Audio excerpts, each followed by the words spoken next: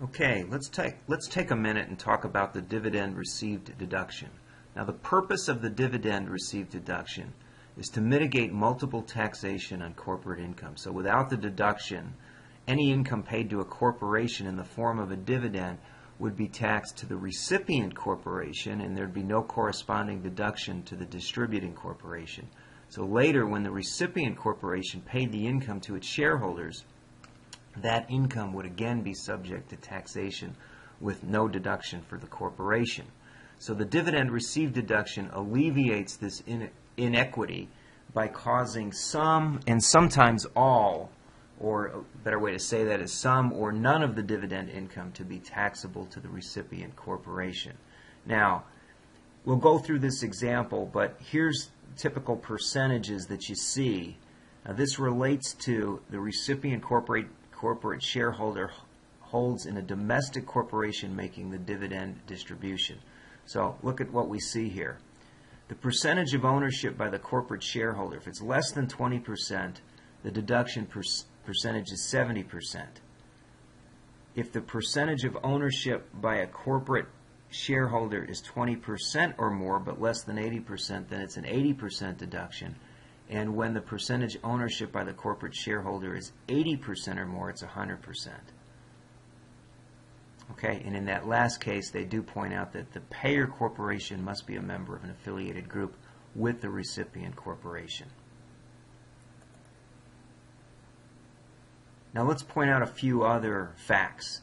The dividends received deduction cannot exceed the taxable income limitation, and the limitation is equal to the corporation's taxable income multiplied by the percentage that corresponds with the deduction percentage. So this means that if the corporate shareholder owns less than 20% of the stock in the distributing corporation, the dividend received deduction is limited to the 70% that you see there.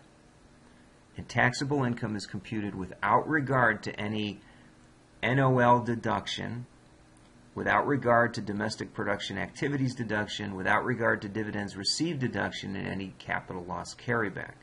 But keep in mind the taxable income limitation does not apply if the corporation has an NOL for the current taxable year. Now, here's the steps that you use to apply these rules.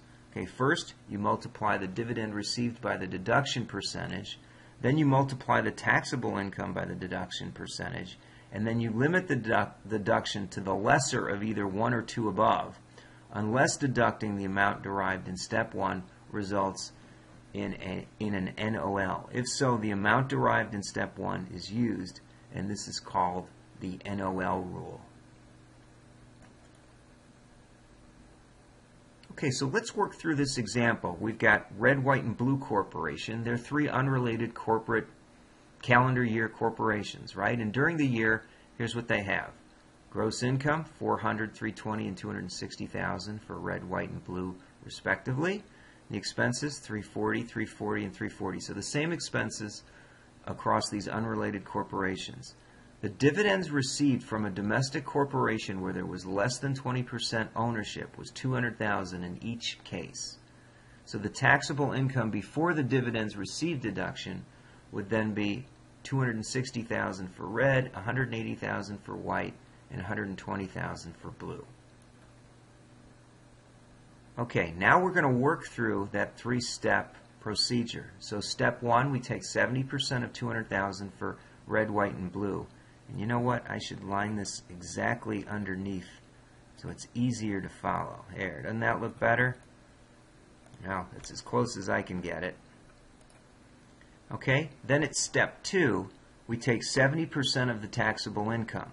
So we take 70% of the $260,000 that came from right here, 70% of $180,000 that came from here, and 70% of $120,000 that came from here. Now, White Corporation is subject to the 70% taxable income limitation. It doesn't qualify for the NOL rule treatment because if you subtract $140,000, step 1, from the $180,000, which is the taxable income before the dividend received deduction, it doesn't result in a negative figure. Now, if you look at blue, they do qualify for the NOL rule because when we subtract the 140 from the 120, which is the taxable income before the dividend received deduction, they get a negative amount. So the result is each corporation has a dividend received deduction for the year. It's $140,000 for red. It's right there. $126 for white, and $140 for blue.